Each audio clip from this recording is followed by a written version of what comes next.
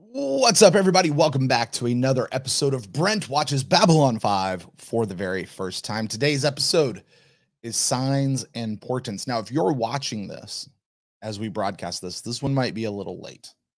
My apologies. Real life happened this week, y'all. Not much I could do about it. But lots of fun stuff and other stuff, which put this one out. So I don't know if this one's actually going to go out before Jeff and I get to record or not, because copyright claims and all that sort of stuff. So, hey, WB, you guys have been awesome releasing all those copyright claims. Please do this one super quick. Okay. With that, guys, we're watching Signs and Portents. I'm excited to get into this episode because, as Jeff has told me, and so many of you guys also, that the way JMS plotted out the show, he had the whole like 5-season run already in his head. And apparently, like, each season is a chapter. And so the overall chapter title of season 1 is Signs and Portents. And so this is that episode that is that deal. I think on last week's episode, By Any Means Necessary, I think was last week. They're all starting to run together. I think I said that this episode would be something about the Centauri Narn War somehow being mixed up with the Earth Minbari War, and the Vorlons are like masterminding the whole thing. I think that's what I said I thought this was going to be. So I don't know. We'll see. Let's dive into it. Signs and Portents. Hey, you guys, thanks for stopping by here. You guys are awesome. Like, subscribe. If you haven't done all that yet, just like, subscribe. You know, it helps us out. It helps you out. And when you hit that bell icon, then you always know when one of these is uploaded and ready to go. You guys rock. Comment down below. I'll talk to you guys back as well. But for right now, I'm going to get into this week's episode, Signs and Portents.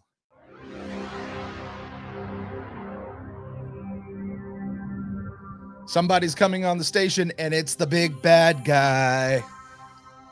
Because that's how they roll. 4:30 in the morning. Log shows no outstanding appointments. Grab it, store it, shove it. Clarification? Never mind. Mm-hmm. Apparently, Alexa doesn't get any better in the future. Why does my mouth always taste like old carpet in the morning? Unknown. Morning breath. Checking medical logs. How come she's waking up like as gorgeous as she went to bed?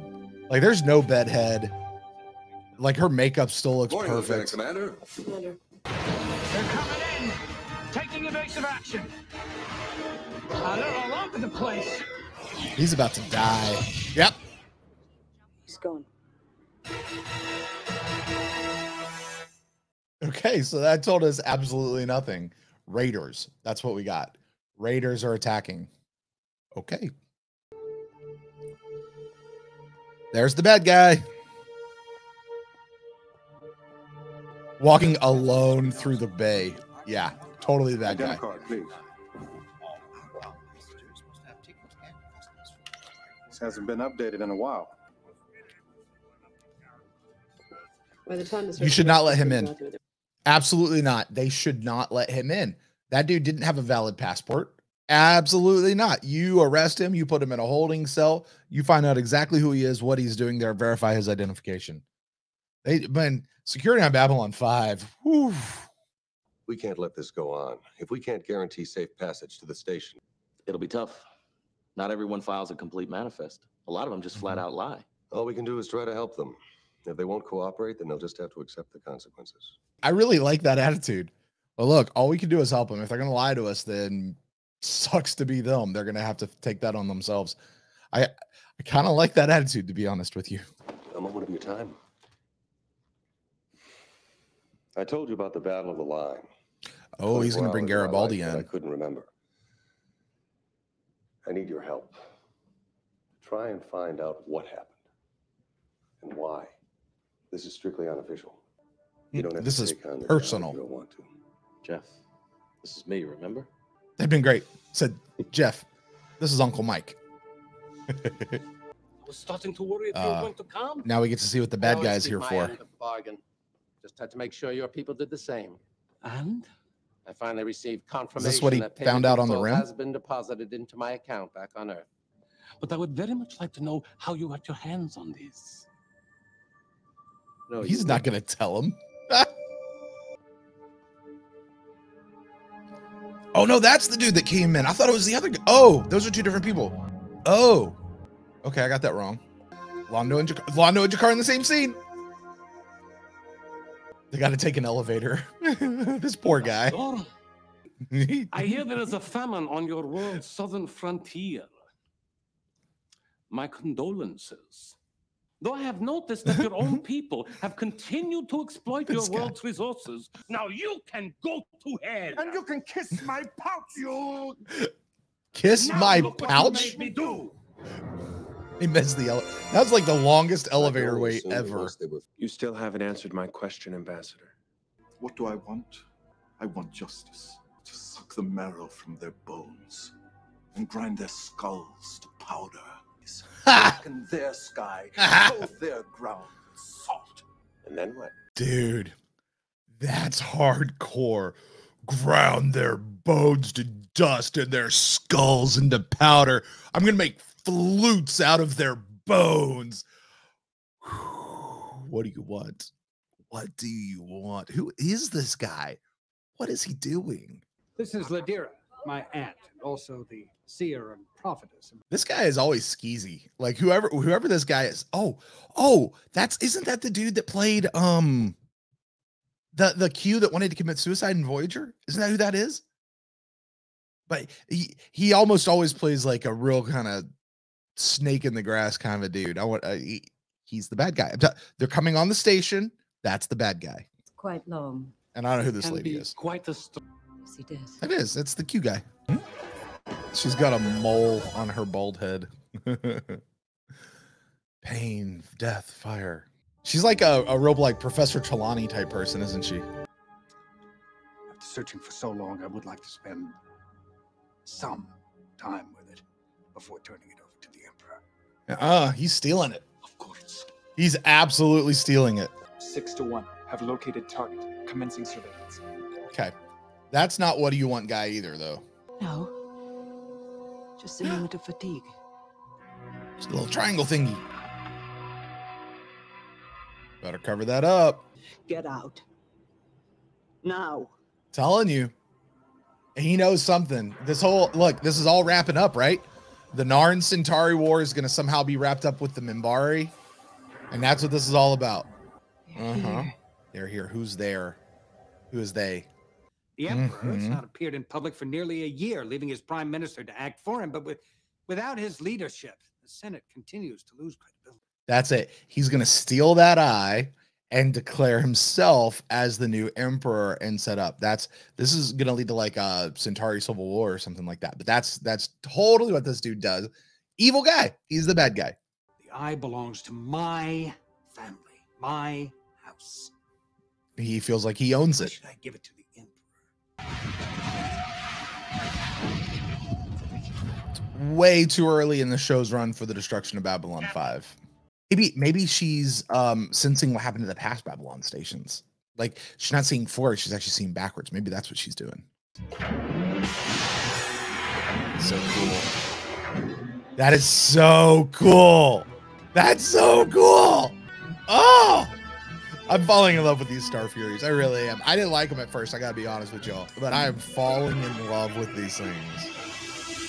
Go get it. Zoom. Come on, that's your Stargate. We'll take care of Babylon 5 from this end. Oh, they're gonna blow up Babylon 5. There goes Cobb. I'm telling you, the mastermind. He is the mastermind of it all. That's what I was going to ask you. What do you want? You are a lunatic. Go away. Pester someone else. Go away. Is that it? Is that really all, Ambassador? Here we go. All right. Fine. I want my people to reclaim their rightful place in the galaxy. I want us to be what we used to be. Make Centauri great again. That's far enough. Oh, dang. Uh-oh. He just shot it out of his hand. Don't know what you're talking about.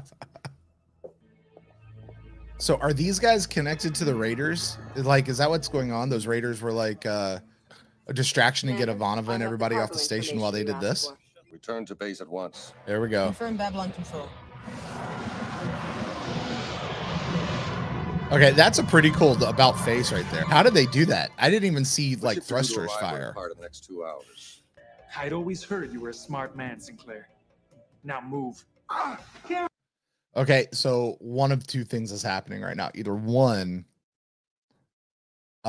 he's planning on still using the eye and trying to take over the Centauri homeworld.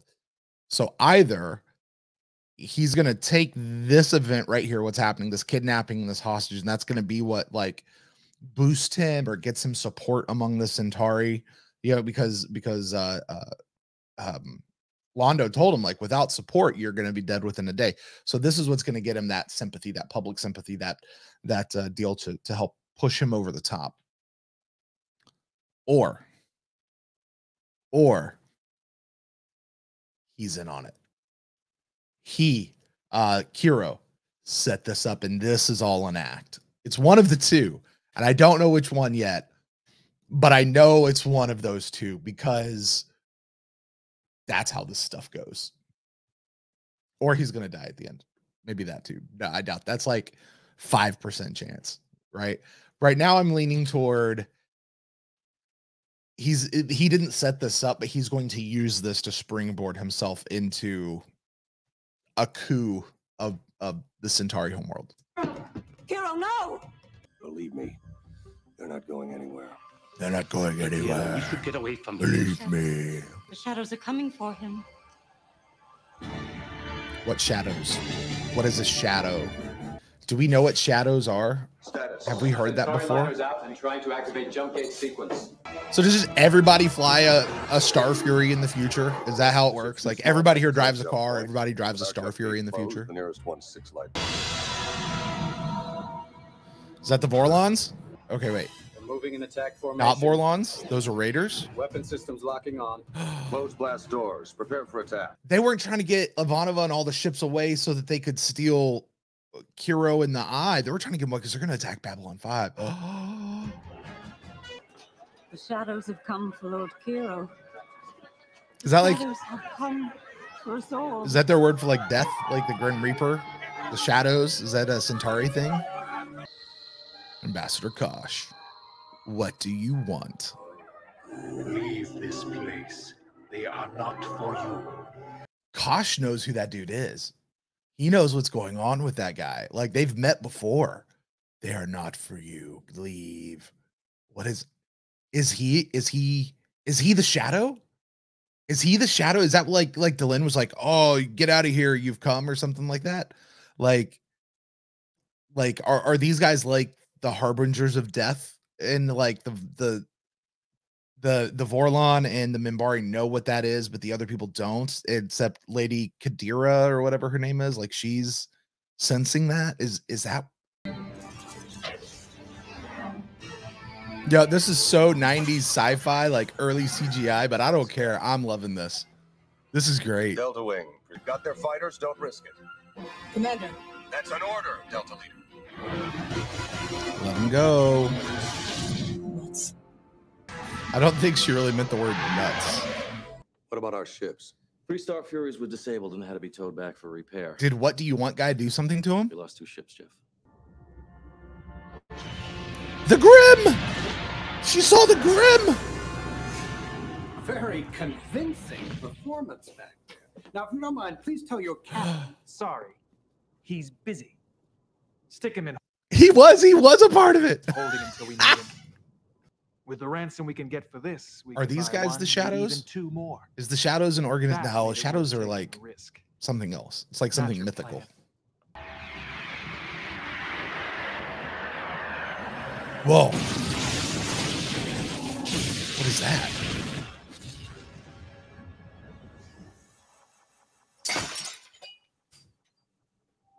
He just got it. What was that? Who was that? Was that the Vorlon? Everything, guys, that's anytime I don't know something that's like going on, it's the Vorlon. I expect I'll be leaving myself a few days later.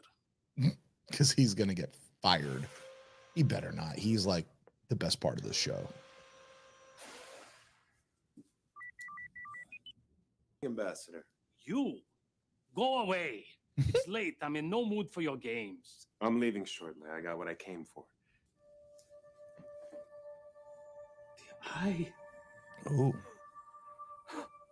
How? Uh-oh. He gone.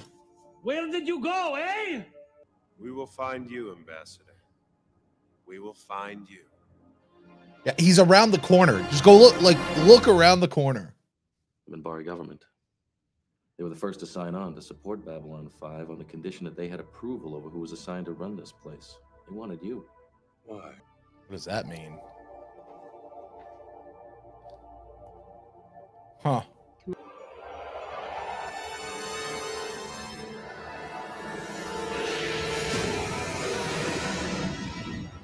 Okay, that's got to be like Babylon 4 or 5 or 3, or not 5, like Babylon 1, 2, or 3. It's got to be one of those. The future is always changing. Of course. We create the future. Takes all the teeth out of it. Our deeds and with our beliefs. Is that the end? All right. Well, that's it, guys. Signs and portents. I hate it when they do that at the end. I really do, because they spend the whole episode bumping up this destruction of the station, and she's freaking out over the vision she's having. And then she gets to the end and goes, well, it's only what might happen. You could still change it. Like, you take all the teeth out of the vision when you do something like that. On the other hand, there is that, like, the hope of creating the future, and it's not all destined, and the future is not written. You can still create it, all that sort of stuff, whatever. Anyway, interesting episode. Signs and portents. How is this a narrative hook for the whole story? Okay, couple questions we got out of here. There's the shadows, and I'm interested. My lead theory on them is that it's it's like the Grim Reaper that we have in today's culture, only like maybe it spans various cultures, because like Delenn was all like, you're it. So this dude, like, what do you want guy? Somehow he's connected to that. What do you want? He made that triangle thing come out of her head. He met up with Kosh, and Kosh was like, they're not for you yet. It's not their time, or whatever he said. And there was a moment I noticed, and I didn't stop to talk about it, but I noticed when Delenn was talking to what do you want guy, the lights dimmed and then came back up. Is that a shadow? Was that a clue as to what all that's about? Now there's also the whole Raider thing going on, and the Raiders tried to draw them out so they could attack the station, but they figured it out. So they sent the Star Furies back, and then they wound up defending the station. But Lord Kiro got it in the end. But they're separate from what do you want guy. Like those are two separate groups, because what do you want guy, I'm guessing he's the one who destroyed them in that ship. Maybe it wasn't the Vorlon at all.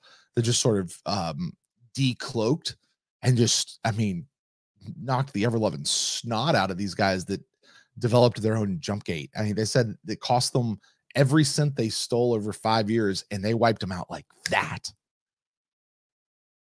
The station, all the Star Furies didn't even come close to that. So that's a pretty powerful deal. This is an episode that leaves us with more questions than it does answers. It doesn't tell us anything. So I don't know. I'm gonna have to sit on this one. I'm gonna have to chew on it for a little bit. Thankfully, I've got a day or so before Jeff and I record. Actually, it's not even, I don't even think it's a day. Like, we're recording like within less 24 hours. So again, I'm going to get this out as soon as I possibly can, guys. It's just got to clear copyright claims and stuff first. But I hope you guys enjoyed this reaction. Thank you guys for watching all the way through. Please like, subscribe, do all that sort of stuff. And we'll talk to you guys down in the comments. Let me know what you think of this episode. Let me know. No spoilers, please. No spoilers. Appreciate you guys. We'll see you guys on Monday or next week for the next episode, whatever it is. I don't even know what it's next. Talk to you later, guys. Bye.